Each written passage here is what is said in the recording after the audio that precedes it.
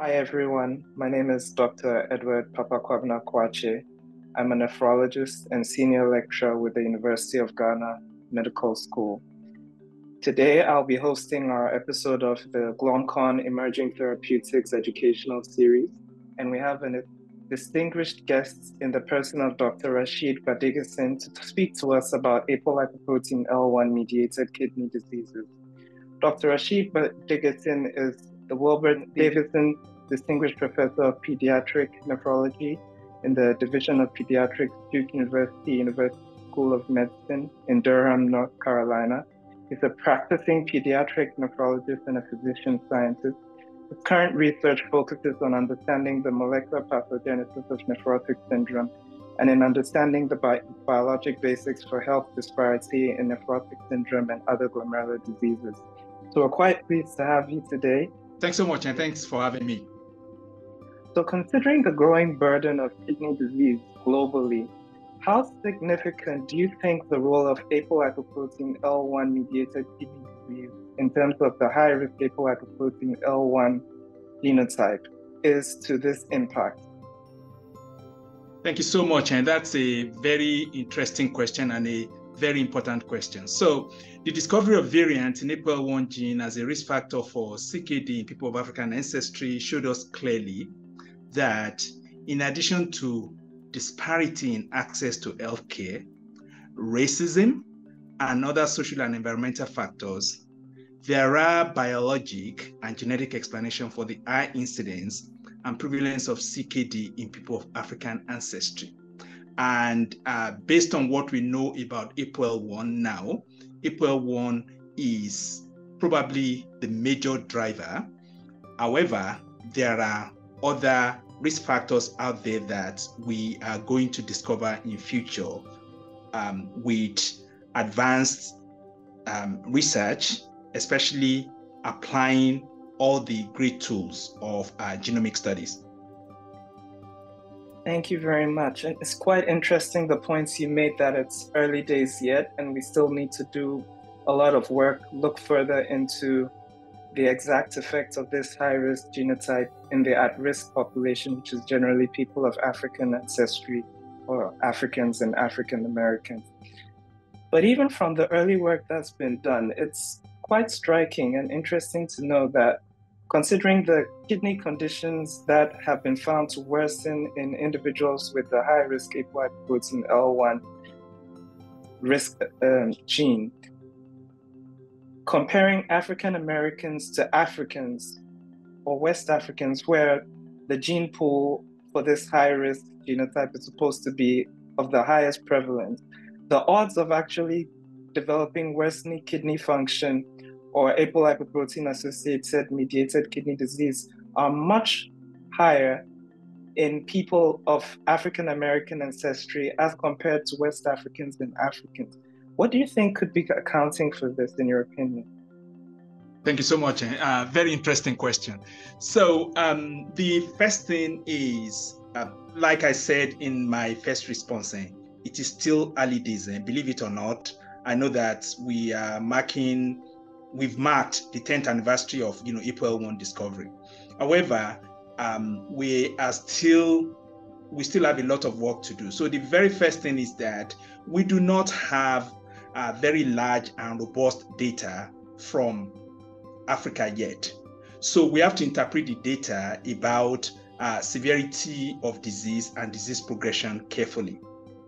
However, if the pattern that we have out now is sustained, that is that African Americans tend to progress rapidly than Africans living in Africa, one possible explanation will actually be the high mortality associated with chronic kidney disease in West Africans that are living in West Africa because of limited access to kidney replacement therapy. So what exactly do I mean by this? So it's quite possible that what we are seeing is actually an artifact of excess mortality in Africans living in Africa. So I think the most severe manifestation of a disease is actually mortality.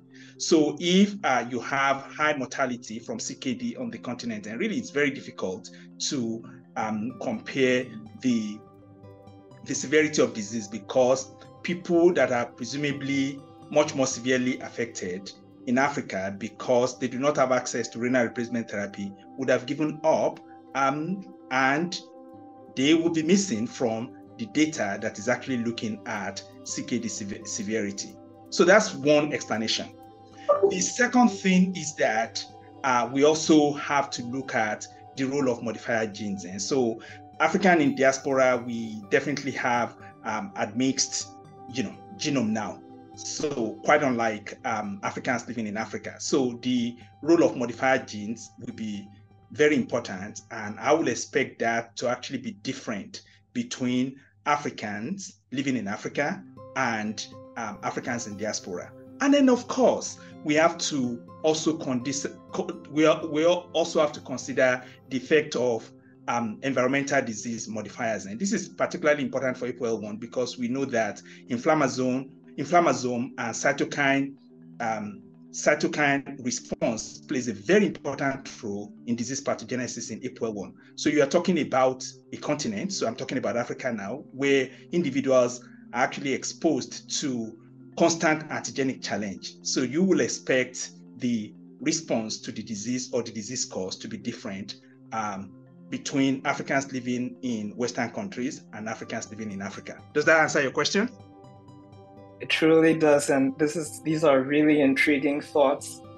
While we're still on that topic, I'd be interested to know, at this point, even though it's 10 years on, but still reasonably early in our journey with apolipoprotein L1 high-risk genes, would you advocate for routine screening in at-risk populations for apolipoprotein L1 high-risk genes? Would you recommend this to be part of clinical care going forward? And if so, what challenges do you anticipate? Very, very important question.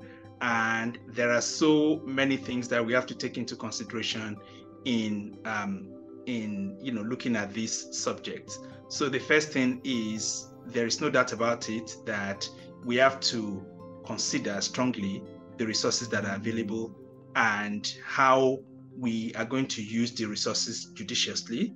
And using the resources judiciously means when we are ordering a test, we need to ask 3 fundamental questions that I ask myself when I'm ordering any diagnostic test. So be it urinalysis, be it kidney ultrasound, be it renal function panel.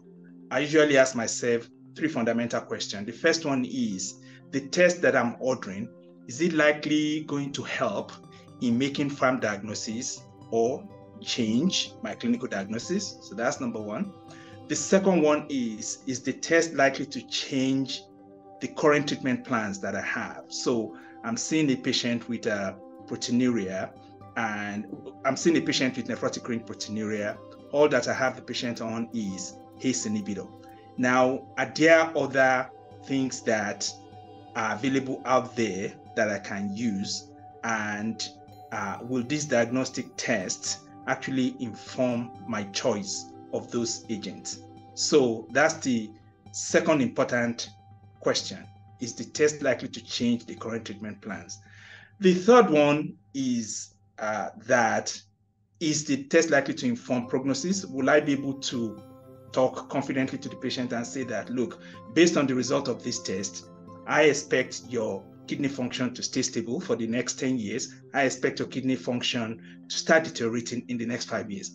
And believe it or not, all these questions are very important for patients, although when they come to us, they do not ask us directly, but these are the kind of information that they expect from us. So based on these 3 questions, the way in which I look at diagnostic tests is that if the answer to one or more of these questions is yes, then there is a strong rationale for me for ordering the test. So based on this, and based on what we know about APOL1-mediated kidney disease so far, I will say yes. However, the yes will be more emphatic once we understand better the reasons why some people will develop AMKD, that's APOL1-mediated kidney disease, and others will not, despite the fact that they are carrying the high-risk genotype.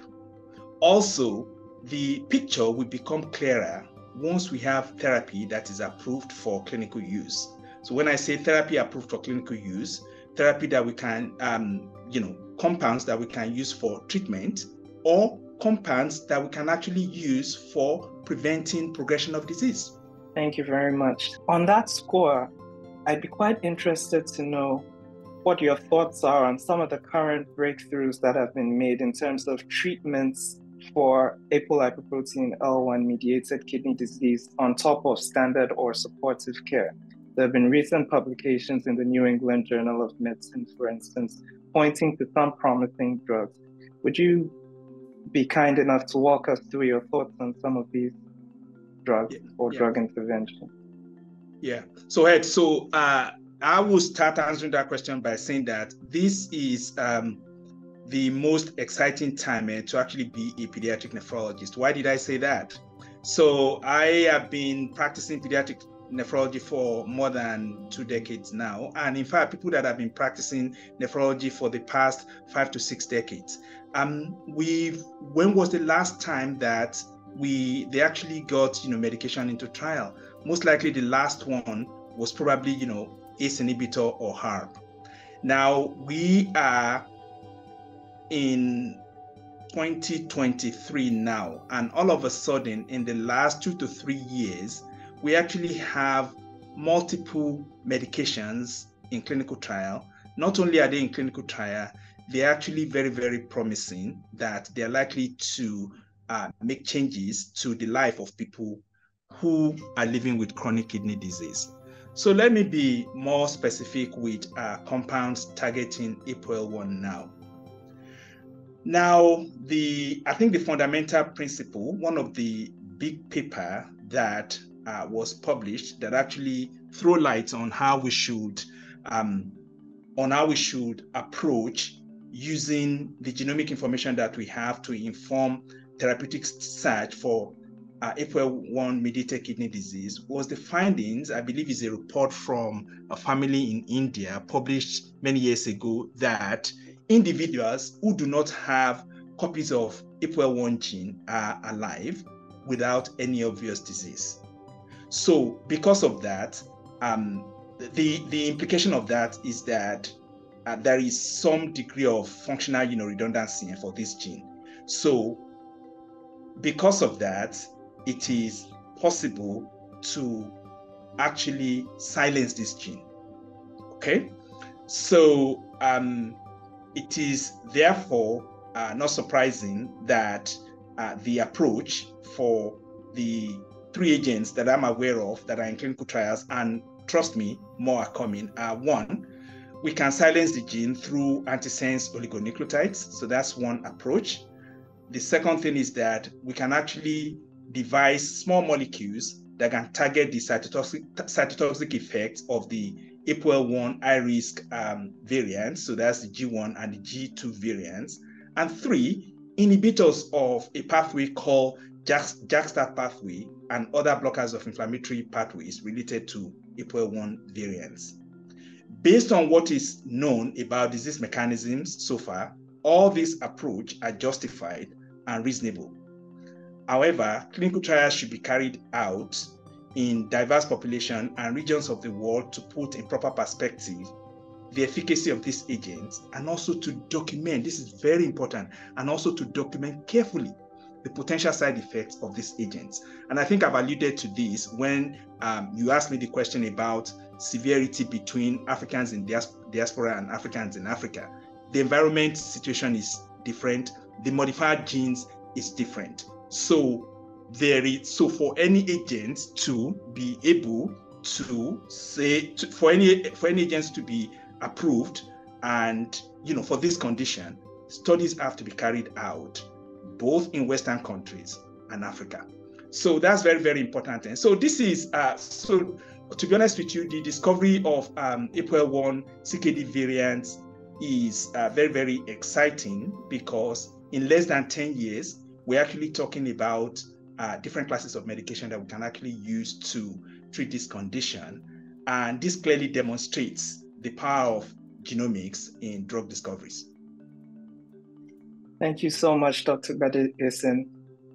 truly important, the point you emphasized about ensuring that there's diversity in these trials to ensure that as many people as will benefit from these interventions subsequently do actually get exposure to the clinical trials and ultimately benefit from the findings thereof. It's been really great speaking to you, very enlightening and insightful. Thank you so much for your time, and thank you everyone for listening to our interview. Have a nice day. Thank you so much for having me. So I must say that the future is bright, but there is still a lot of work to do. And it's like we should actually just convert this to a movement, people that are actually very enthusiastic for nipping chronic kidney disease in the bud. And I am very upbeat and I'm very, very optimistic that we are moving in the right direction. And thank you so much for asking me to be part of this, and all the best with your program.